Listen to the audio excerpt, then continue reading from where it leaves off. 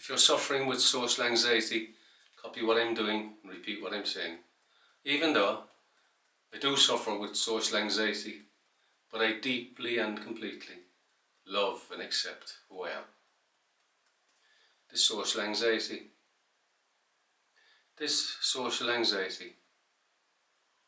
it just seemed to come out of nowhere, and it's really after getting a hold of me, and it's had a massive impact on my life, and it's all negative.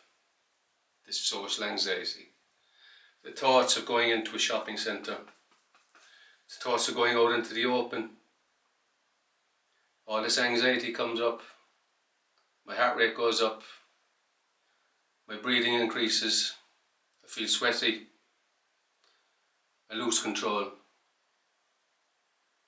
because of the social anxiety.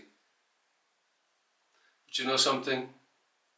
I've created this somewhere along the line myself, at an unconscious level. I don't really have to know where it's come from or how I created it, but one thing I do know, I can accept it now. And I can take full responsibility for what's going on in my mind and in my body, and I can start to change things around. I don't have to be this anxious anymore. I can confront this, I can face it head on, and I can feel it. Feel that uncomfortableness of social anxiety. I just accept it, and I offer no more resistance to what's going on in my mind and in my body. I know and I trust in the process of life. All I need is taken care of.